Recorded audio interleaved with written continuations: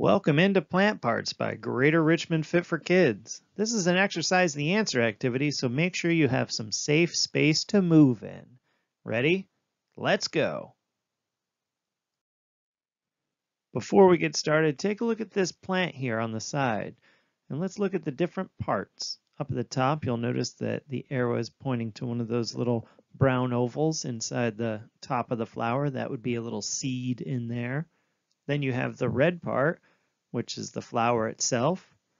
Further down the flower, you've got the leaf. Holding everything up there is the stem, and underneath the dirt, you'll find the roots. Each one of these is going to have a different movement to go along with it. Let's take a look and see what our first move is. Sky reaches. Sky reaches are going to represent our seed. Go ahead and practice some sky reaches. Just like in the video there, you can see that your arms are going to go up and across your face. The next one down, you're going to bring your hands together over the top to create a flower that bends in the wind. Go ahead and try it out.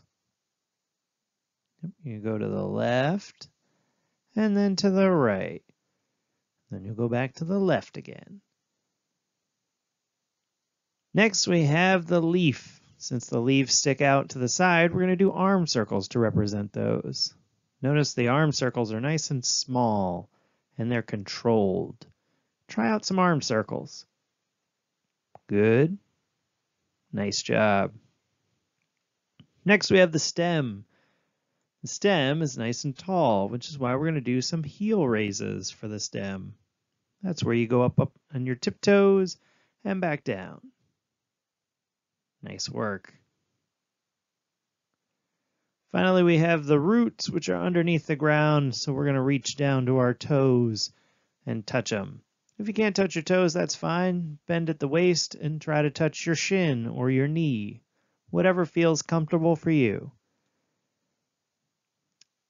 Take one final look at all of our different moves, and then we'll get started trying to figure out what parts of the plant are on the screen. Which part is this? Take a look. That arrow is pointing to one of those little brown ovals. If it's the root, touch your toes. If you think it's the seed, sky reach. All right, I hope you are doing some sky reaches because that is the correct answer. That is pointing to a seed. Here's our next one. It's pointing to either the stem or the seed. If you think it's the stem, heel raise. If you think it's the seed, sky reach. Oh, I hope you are heel raising. That is pointing straight to the stem. Excellent job. Now take a look at where the arrow is pointing. That's either the root or it's the seed. I hope you're doing some toe touches because that is pointing to the root. Here's a bonus move. Let's try out some high knees. Notice your hands are out flat. You're going to bring your knees up to it. Let's see if we can count out 10 of them. Ready? 1, 2, 3, 4, 5, 6, 7, 8, 9, 10. Slide. Ooh, a different flower, but it's pointing to a part that you should know. It's either the leaf or the root. Go ahead and show your answer. You should be arm circling because that's pointing to a leaf. What about this part of the plant? Again, it's either the leaf or a flower. Leaves are arm circles, flowers are side bends. You should be bending to the side. That is pointing to the flower. How about this part of the plant? Is that the root or the stem? If it's the root, touch your toes. If it's the stem, heel raise. You should be heel raising. That's pointing right to the stem. Hey, look, another bonus move. These cross crawls go across to the opposite knee. Let's count out 10. Ready? 1, 2, 3, 4, 5, 6, 7, 8, 9, 10. Ooh, all right. Take a look. Ooh, this one is either going to be the leaf, arm circle, or the stem, heel raise. This part moves water from the root to the leaf. So this moves water from the root to the leaf.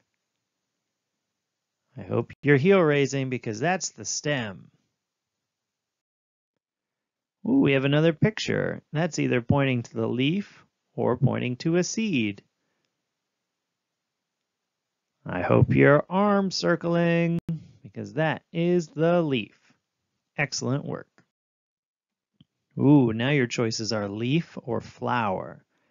It says this is bright and attracts bees and other insects to it. So what part of the plant is bright and attracts bees and other insects to it? I hope that you're doing side bends because that's the flower.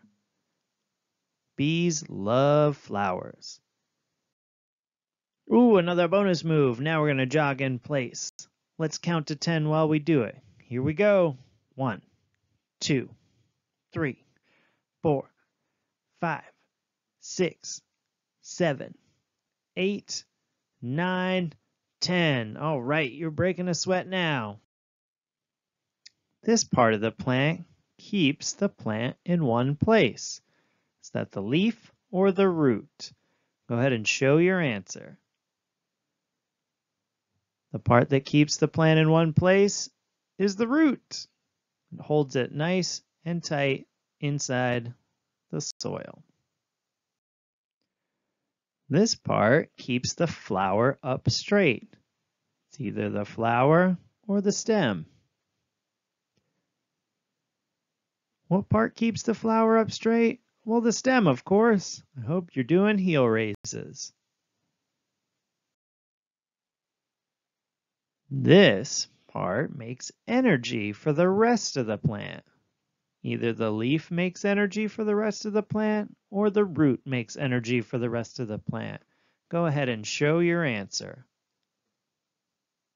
I hope you're arm circling because leaves make energy for the rest of the plant. Ah, great. It's time to stretch and cool down. We're going to do a back stretch where you reach out in front of you and bend forward a little bit. Once you do that, go ahead and hold. And then we're going to do a chest stretch. That's where you put your arms behind you, you grab your hand, and you stretch back, opening up your chest. Let's go ahead and do a back stretch one more time. Stretching forward. And one more chest stretch. Grab those hands, pull those shoulders back, and stretch. Oh, excellent job working out today. I hope you learned something new about plants along the way. Have a great day.